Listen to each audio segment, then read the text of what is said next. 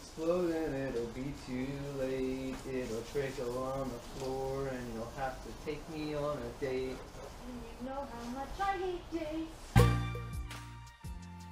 Once you put the hardener in the tractor and implement paint, it has to activate for 30 minutes. So you stir it real good at first and you stir it periodically.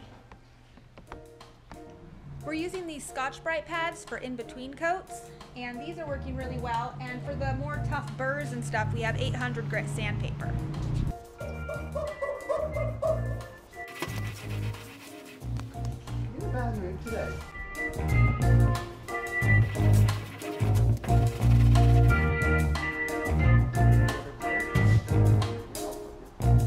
When it comes to painting the bus, most of the work is in the prep.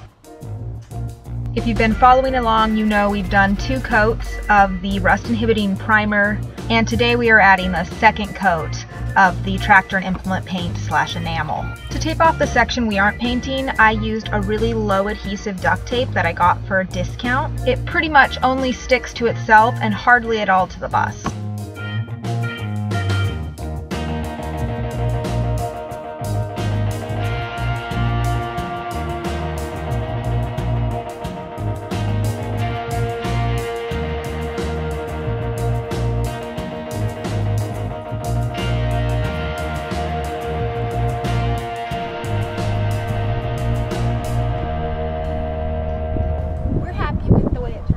So our second and final coat of enamel on the hood turned out wonderful. It's very smooth and has a glossy mirror finish. Again, in case you didn't see the other videos, we used Valspar Tractor and implement paint with enamel hardener, which helps to speed up the drying time, and the corresponding oil-based gray primer. Thank you guys so much for liking and subscribing and watching my videos. We've got a lot of work left to do on her, and we'd love to have you around for the journey. I do 5 videos like this a week, updating you on what's going on day to day. So if you haven't subscribed yet, please click the circle with my face on it and subscribe now.